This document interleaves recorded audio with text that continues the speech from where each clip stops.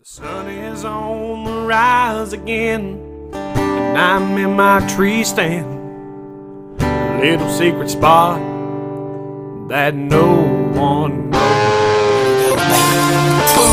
Touched by a man's hand, truly God's plan. That's why it's gonna stay untold. Out of the corner of my eye, it's time to let those arrows fly. What can I say? This is in my blood. Something I can't explain, adrenaline rush. When the one I want steps into the morning light, I'll be there, looking down the sights.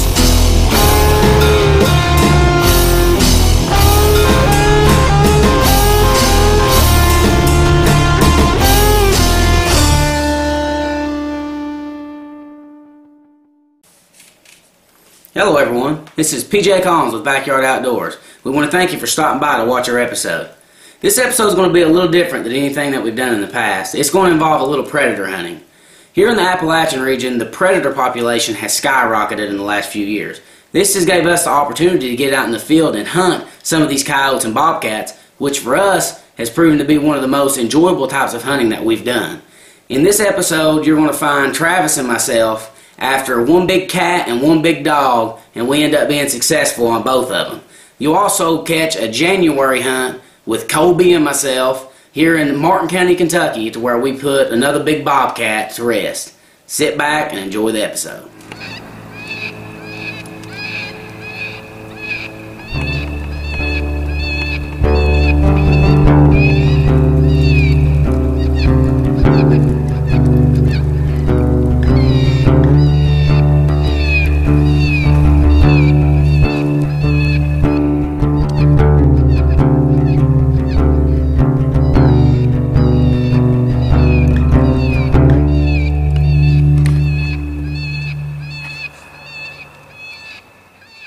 This hunt took place December 28, 2013 in Floyd County, Kentucky. This will go down as one of my most memorable hunts, and I know it'll be one of Trav's. This was Travis's first bobcat ever, and this cat read the script before it come out in the field. Sit back and enjoy Travis's reaction to his first bobcat. That's what hunting's all about.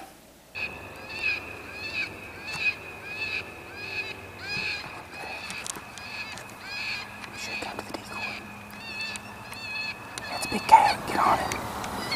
Come on, Trav, this is all you. Take your time and squeeze the trigger. You're good anytime, wait for it to stop.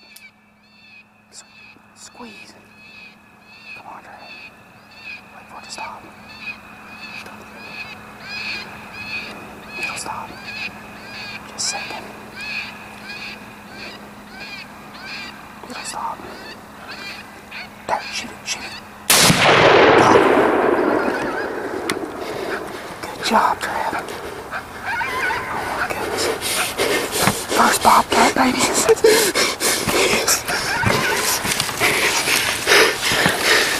We got it. Bobcat, baby. Good job, Trav. Good job. I'm shaking like a leaf. That's a good job, buddy. 65, 70 yards. Set number 2, me and this youngin' right here. We got a bobcat down and a coyote. Oh God, I love Eastern Kentucky. Good job, Trav. Good job, buddy.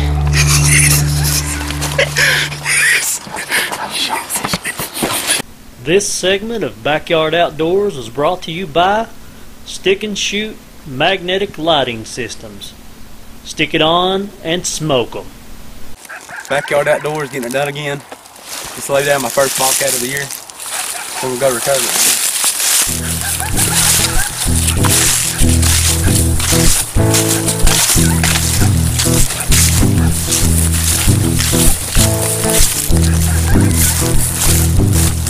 Got to turn the call off.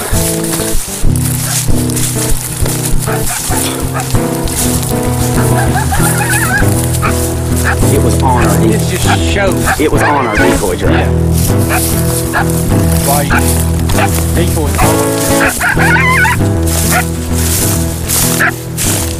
That's a good cat, buddy. We're poking that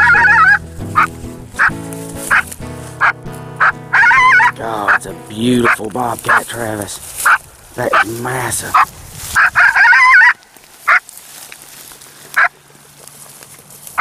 Alright guys, it's PJ and Trav with Backyard Outdoors, back with you again. Travis just put down a beautiful bobcat. This is the first bobcat he's ever killed. This was just an awesome set. We're here in Floyd County, Kentucky, sitting in this big bottom. There's two hollows that come together right here.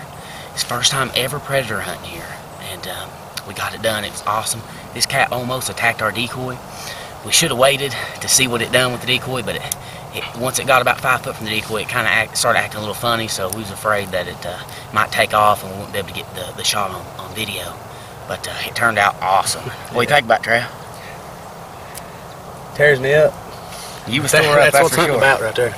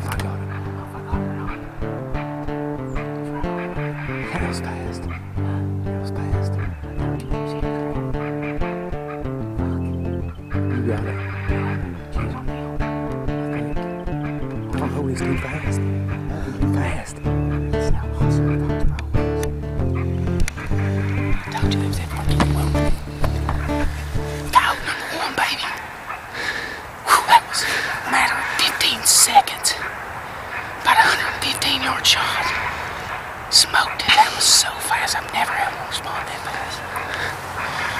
Turned around. Be wild. There's another one.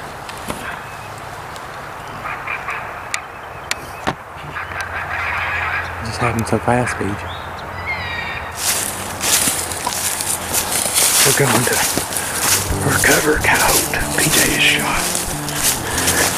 One of the fastest sets we've ever had. I mean, in a matter of 20 seconds that thing come in. We'll try to get it done here. So fast. So fast.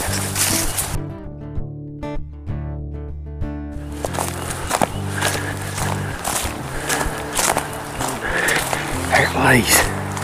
We got it done.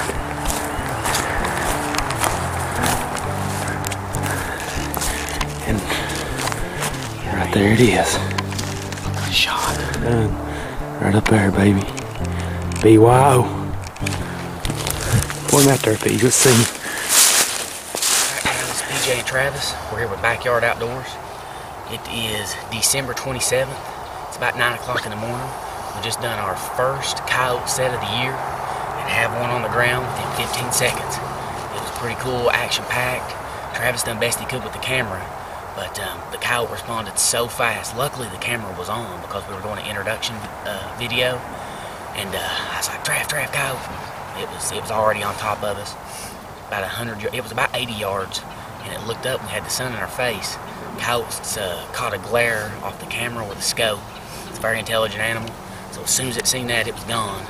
It run back in this kudzu thicket and stopped, and I had a shot. You see from its head up, about 115 yards. And we got it done, knocked it down. But it was pretty action-packed. We're hoping that we can get a lot more of this year. But it's pretty cool, wasn't it, Trav? Yeah, excited. It happened so fast. I mean, just a blink of an eye and it was there. 15 seconds. That coyote was close. I don't know how it didn't see us coming in. Luckily, the wind was in our favor. But it's awfully thick in that kudzu vines, as you can see behind us. Stuff and hide, and you just walk right past them, they never see you. Just like a big buck, they'll lay right in that kudzu and let you walk right by them, never get up. Those Fox Pro done it. It sure Got did. him right out of it. A Savage Model 10 with a Nosler 40-grain ballistic tip dropped it in its tracks. But Kentucky Department of Fish and Wildlife just legalized the use of lights and hunting at night with coyotes. It starts February 1st, so we're really excited about that. You know, we can only use shotguns, no slug. The reason being, February through March, is deer won't have antlers. So Kentucky Department of Fish and Wildlife being one of the most successful departments in the nation, we're glad that they are going to allow us to do this at night. And I love how they set it up to where it'll eliminate poaching a deer. That's the month deer will not have antlers. So it's very, very smart on their behalf, even though a lot of people are not agreeing with it. But if you think about it, it's great that that's the way they're doing it. So we're pretty excited about it. But hopefully this year we'll bring you a lot more coyote action. And we'll be back with you soon. We're going to switch locations and try to get us another set. Thank you.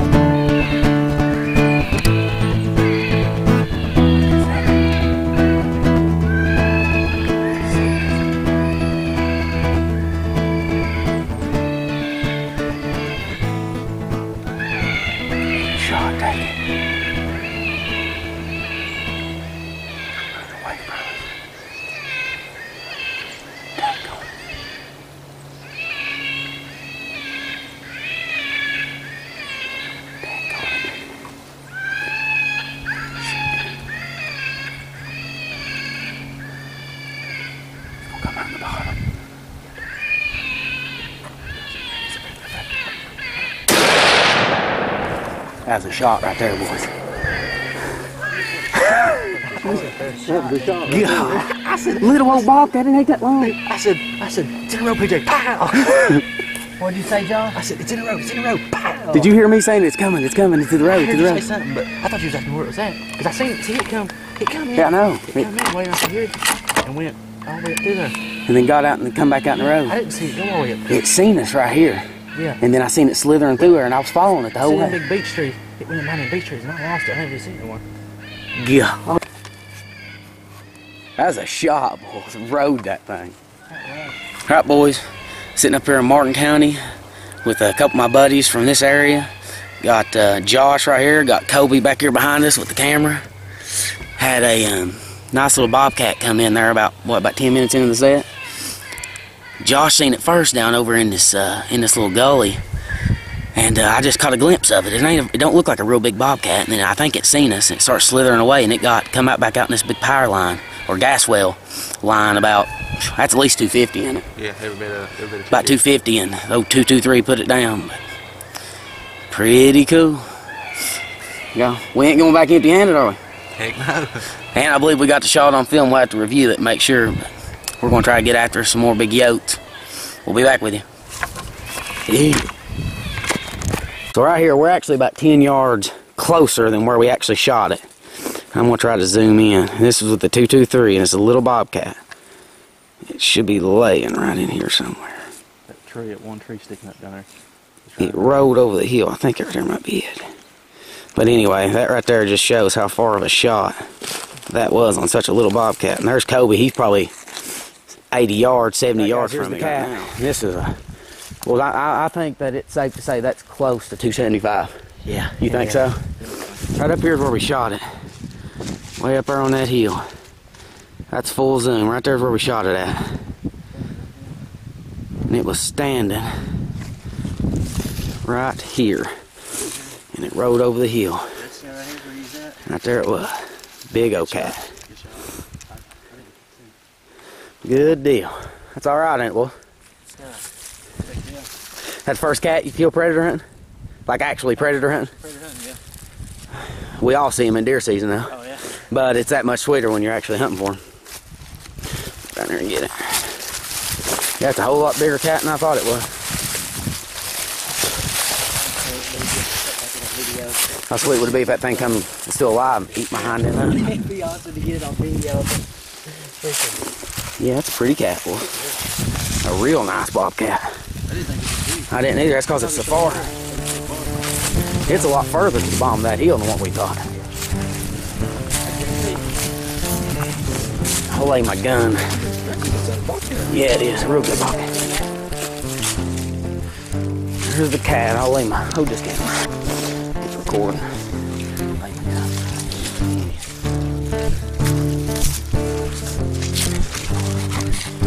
Pretty good cat. It's about 3/4 the size of my gun, and that's a 20-inch barrel. My cat's probably, I'd say, no, it's longer than that. I'd say it's about, at least, yeah, you're right. Probably about 31, 32 inches. 38. Yeah, that's a good cat though. Awesome. All right, well. There you are. It's awesome. Okay, there you are. We're gonna get after it again and try to bust us another. Well, there you go, folks. Thanks for stopping by and checking out our episode. We hope you enjoyed it. Be sure to stay tuned because we've got many more episodes to come. Be sure to check us out on Facebook at Backyard Outdoors. Thank you for stopping by, and God bless. The sun is on the rise again, and I'm in my tree stand. A little secret spot that no one knows. Untouched by man's hand,